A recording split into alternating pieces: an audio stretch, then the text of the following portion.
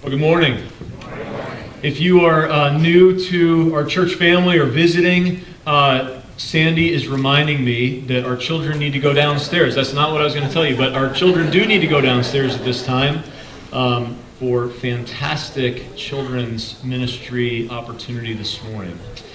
But if you are new to our church family or you're visiting, just want to let you know where we're at in our preaching series. We are in the middle of going through the Apostles' Creed series, and we're actually coming to the conclusion of that series, and then we're going to kind of have a second portion of that series as we look at the Holy Spirit, and that will be in the month of July. But today, we are looking at the last thing that we say we affirm and believe as Christians in the Apostles' Creed, and it is this. The Apostles' Creed says that we believe in the life everlasting, or we believe in eternal life. And I got to tell you, I'm so excited to be able to share this message with you today because it's a message of hope and encouragement, and I hope you'll be blessed through it. You know, planted deep within our heart, there is a longing for more. How many of you guys enjoy watching movies? A couple of you? I saw a couple of hands like shoot way up. Ruth and I enjoy watching movies. I love watching action flicks. And, you know, in order for an action movie to resolve well, in order for you to say, man, this was awesome at the end of it, the good guy has to win, right? Yes. You know, in a romance movie, in order for us to say, man, this was a great movie, it felt good, I feel good about this, the girl has to get the right guy. She can't get like the dirtbag guy, right? She's got to get the right guy.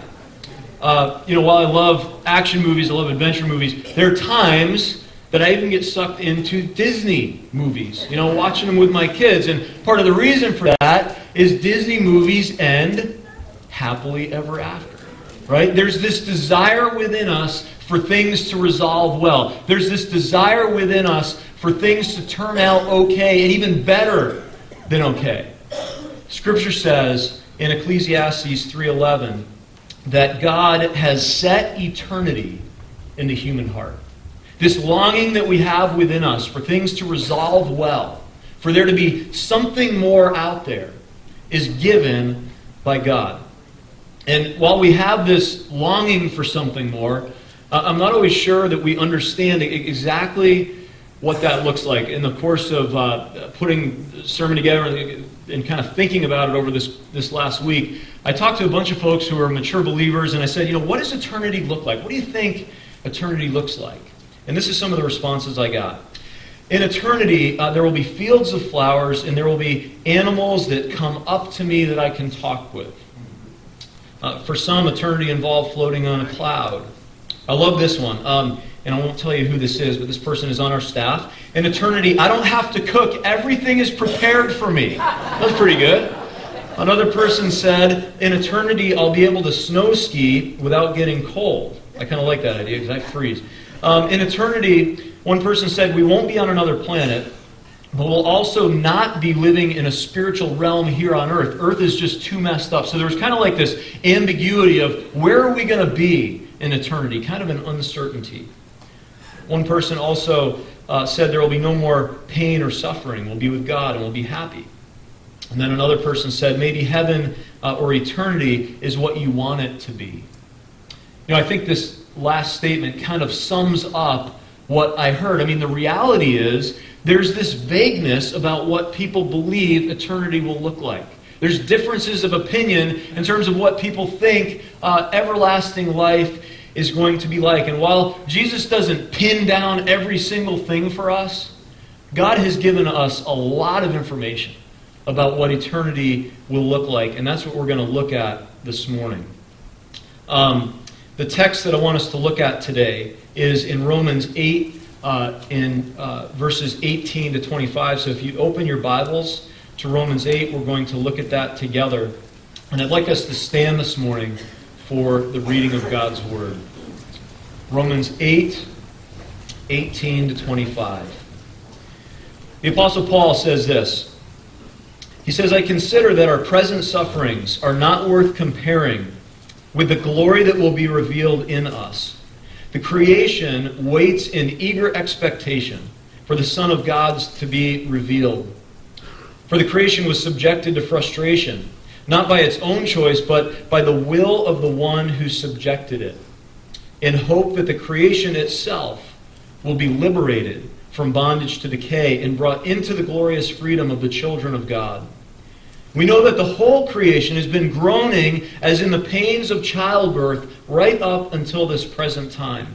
And not only so, but we ourselves who have the first fruits of the Spirit, we groan inwardly as we wait eagerly for our adoption as sons, the redemption of our bodies. For in this hope we were saved. But hope that is seen is no hope at all.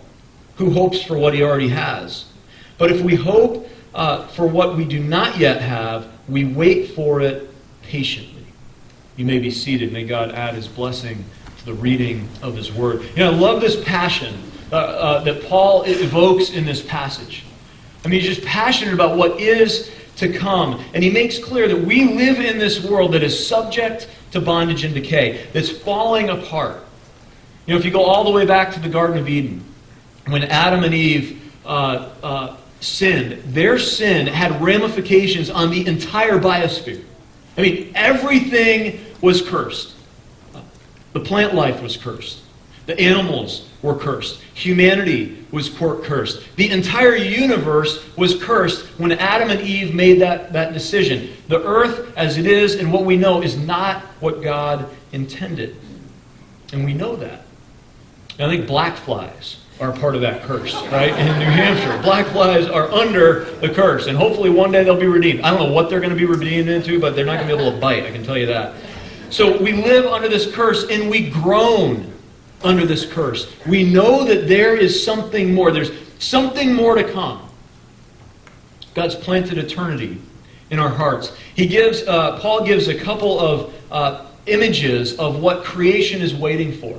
First of all, Paul says that creation waits in eager expectation for the sons of God to be revealed. And this personification, what he's kind of giving us here is, it's like creation is waiting on its tiptoes. You know, it's kind of looking out, head bent forward, saying, when is the Son of Man, when are they going to be restored? When are they going to be glorified? Because when they're glorified, we'll be glorified. All of creation will be glorified. And then there's another analogy that Paul gives. He says that creation waits as in the pains of childbirth. I was thinking about that. You know, this really is an image of women going through the act of childbirth, the pain, the groaning that takes place in that. And some of you as ladies are saying, man, I didn't groan. I screamed during childbirth, right? My wife wasn't a screamer. She was a groaner in childbirth. But that groaning, the pain that she experienced, was not a purposeless pain. There was fulfillment on the other side of that pain. She was looking forward to something on the other side of that pain. It was an expectant pain, knowing that there would be a child, as Heather just experienced a couple of weeks ago. This beautiful child. So we live in this place of being subject to decay, subject to bondage. We live in this place of suffering. We live in weakness. We have fragile bodies, and it makes us groan. We have different challenges and opposition that comes up, and it makes us groan. We have stress in our life, and it makes us groan. We have a fallen nature. We say that we want to live a certain way, but we struggle to do that, and so we groan because we can't do what we want to do, as the Apostle Paul said. We have this groaning. But it's not just a groaning of pain. It's a groaning of expectation. We know that there's something more to come. So what is that something that the Apostle Paul talks about? There's been this long history in the Christian church to describe eternity both as the already and the not yet. The already, what we already have related to eternal life in the here and now, and the not yet, what is coming. What is going to be, what eternal life is going to be for us on the other side of death. And I want to look first at the not yet of eternal life, and then we're going to finish up by looking at the already, what we already have. So the not yet of eternal life. Luke tells us this. He says that God is going to restore everything at the end of time. He's going to restore everything. In Acts 3:21, that's what we hear. In 2 Peter 3:13, we're told that we're looking forward to a new heaven and a new earth a home of righteousness. And this existence that we're looking forward to, there will be a renewed heaven, there will be a renewed earth, and we will be living on it. I think sometimes we think that it's going to be like an altogether different existence. But that's not true. I mean, Scripture says that what's around us will be a part of what we experience. We're not going to be floating on a cloud for all of eternity. We're going to be living here on earth, on a restored earth, with a restored heaven. We're not going to live in some third world dimension or some alternate reality. That is not what heaven is all about. Scripture tells us that. Next, it says that creation is going to be restored. Creation is going to be restored. In Romans 8, it says that creation groans to be released from bondage to decay and to be brought into the glorious freedom of the children of God. And I love this because it's the idea that creation is not superfluous. It's not like this add-on thing. It's not this extra. It's not like God said, I'm going to create humanity and then I'll create creation too. Creation is important to God.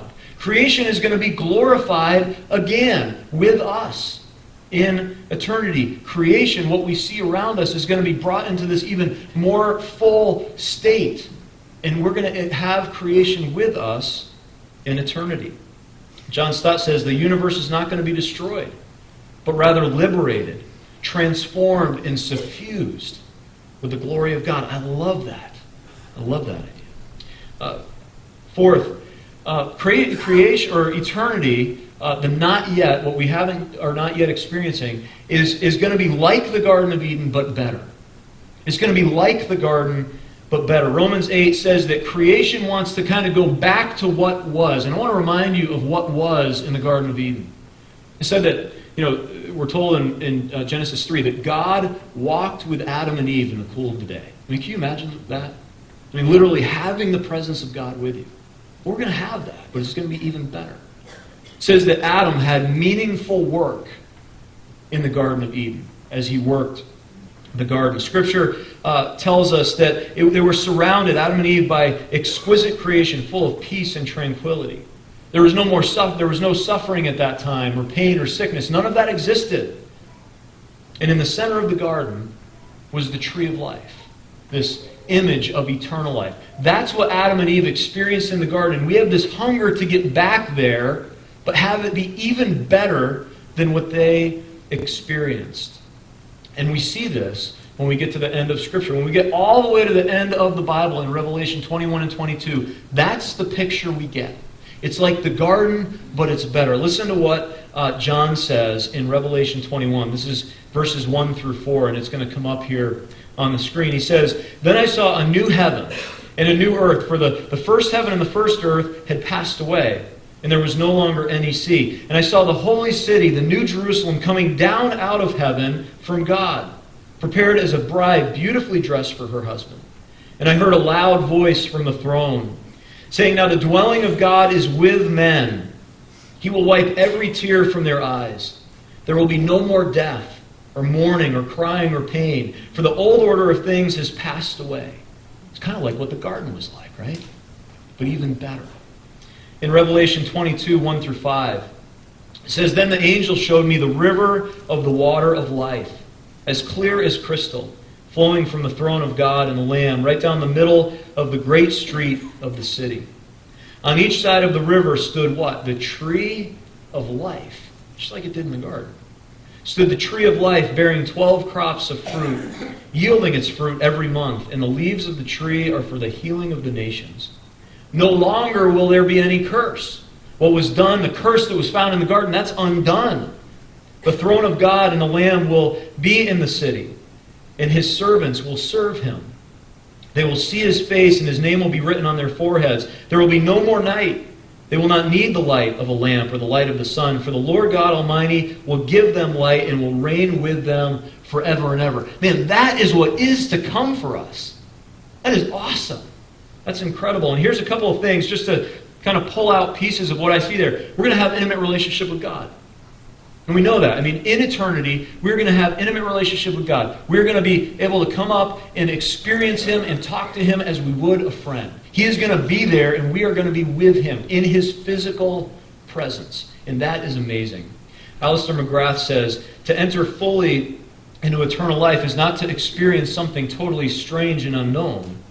Rather, it's to extend and deepen our experience of the presence and love of God. What we have now in this relationship and intimacy that we're trying to build with Christ is going to just continue, but it's going to grow in eternity. Next, we'll have loving relationships with each other.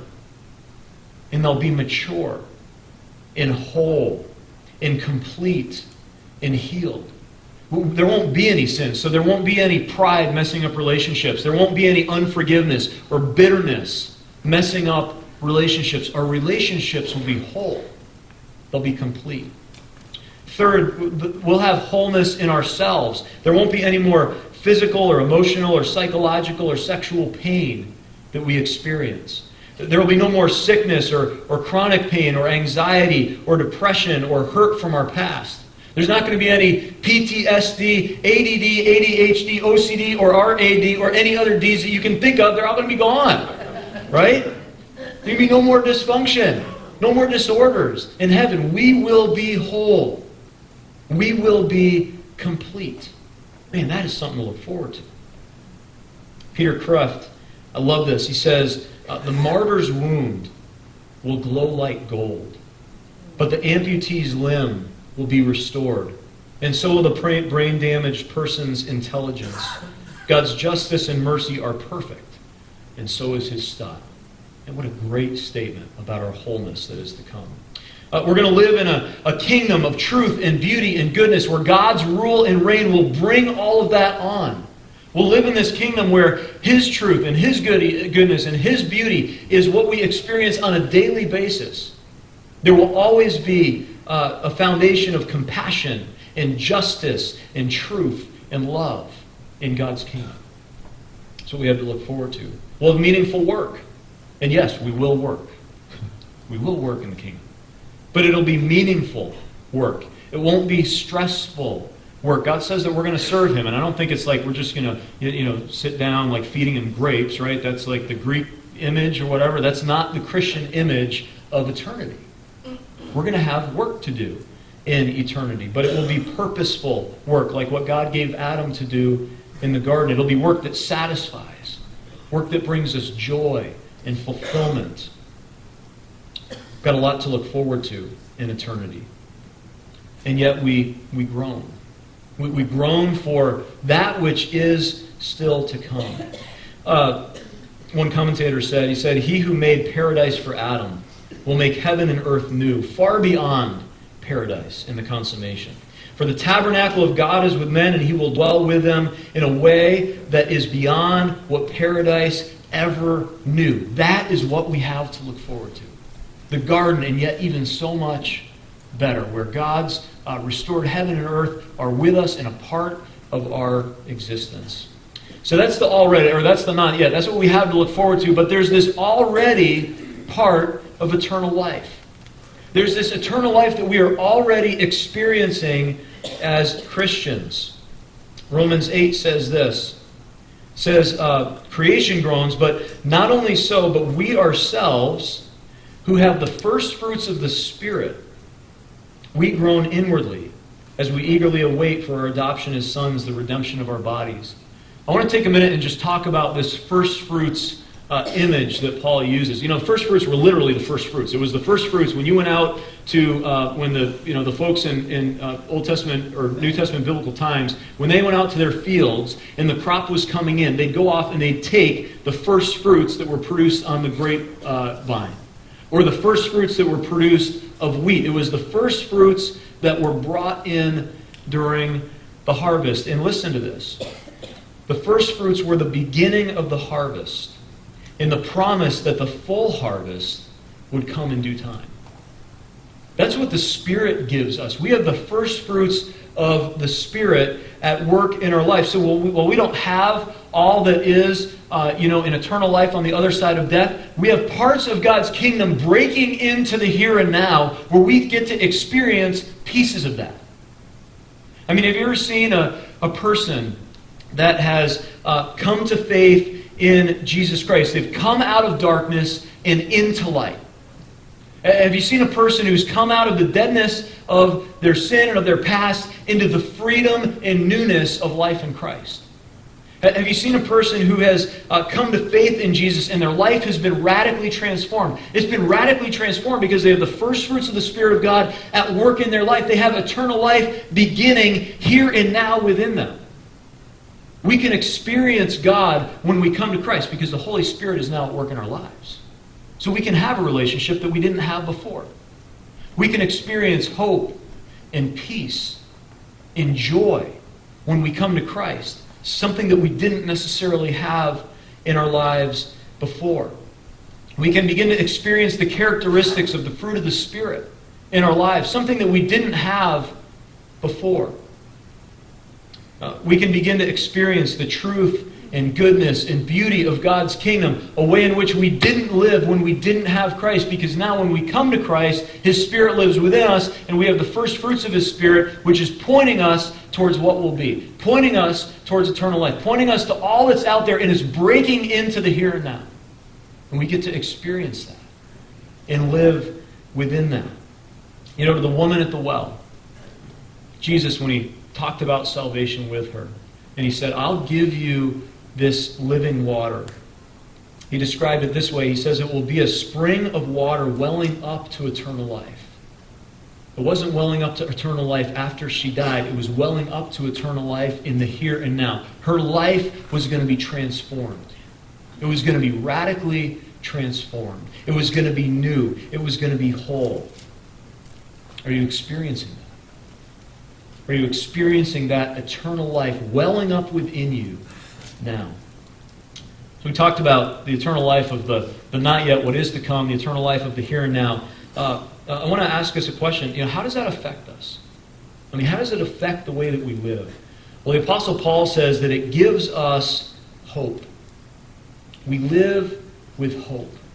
Eternal life, the hope of eternal life, it gives us hope. It gives us, eternal life gives us hope and perspective on our worst days.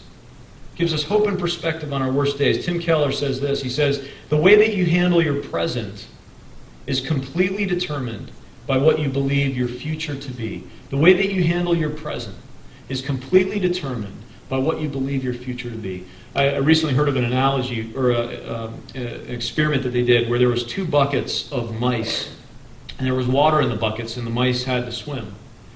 And one bucket of mice died, and the other bucket of mice lived. And the only difference was this. The bucket of mice that lived for a long, much longer period of time, they were every few minutes they were picked up out of the water for a second or two and placed back in to continue to pound. Picked up, placed back in, continue to pound. It was the idea that they had hope that they were getting out. They had hope that they wouldn't just, these other guys were just paddling. But the ones that lived, being picked up every so often. They had the hope that they would live. Now, maybe that's a crude analogy to use in this. Okay? Yeah, yes. But maybe I won't use it second service. But the idea is this. The idea is this. There is hope of eternal life. It changes the way that we live in the here and now. It changes the way that we live in the here and now.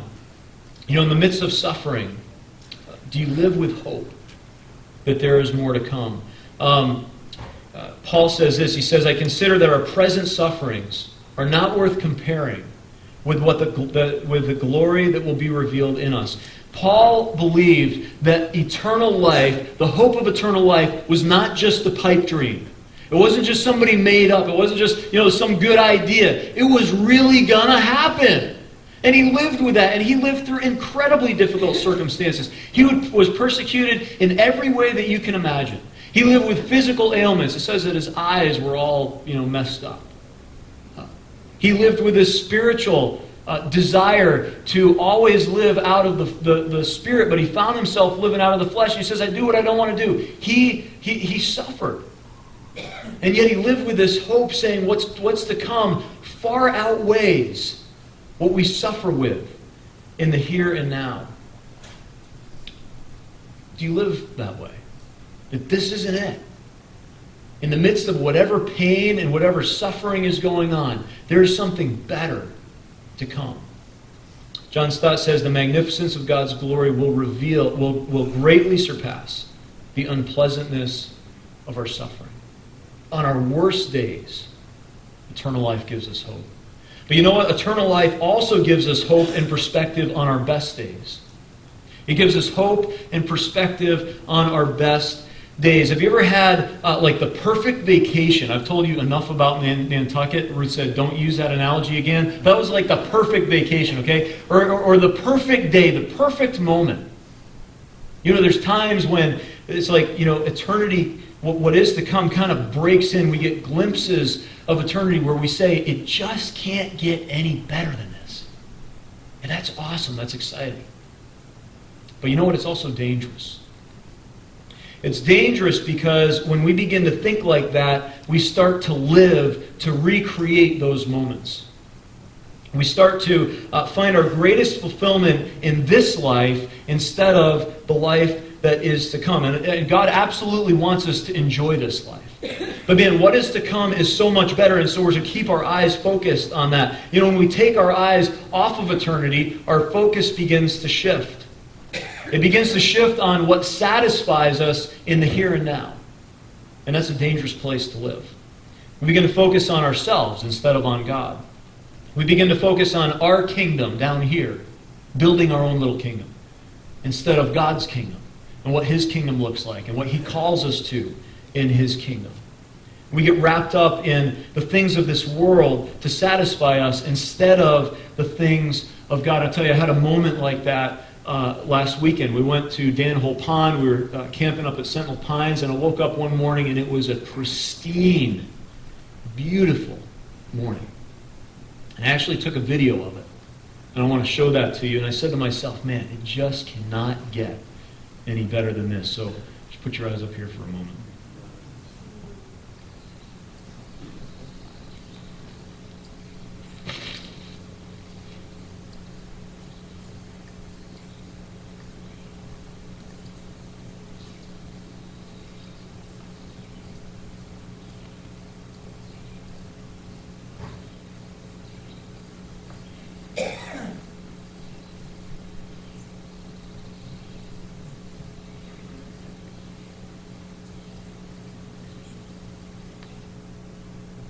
It's only 30 seconds. Seems like an eternity, doesn't it?